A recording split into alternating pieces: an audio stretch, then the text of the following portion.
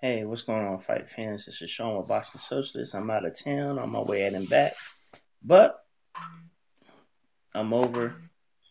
I'm not at my house, but I'm at somebody's house. I'm staying here, and I'm having to catch the HBO boxing Lomachenko versus Nicholas Waters.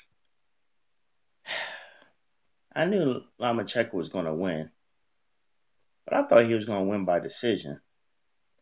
There's no way in the world I thought that Nicholas Waters was going to quit on his stool. But the way it was going, he needed a knockout to win. He flushed him out 6 rounds straight. There wasn't even a close round at all. And I was like, man, then after the 7th round, I said, geez, Nicholas needs one of them Harugits, or whatever they should call that in Street Fighter. He need one of those spinning, take your head off to even try to beat Lomachenko. But needs to say, they pulled the Nomaz, said, I quit.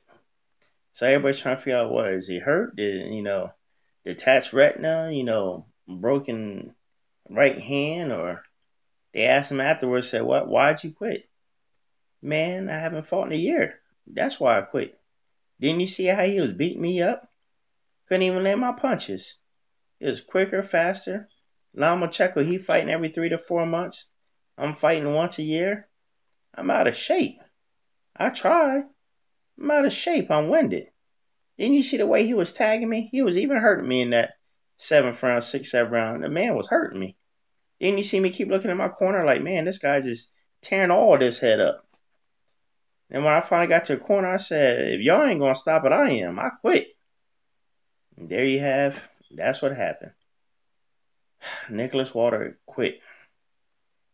Lomachenko still doing this thing.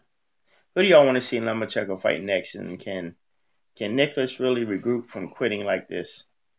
I'll leave your thoughts, comments below. Let me know what you think.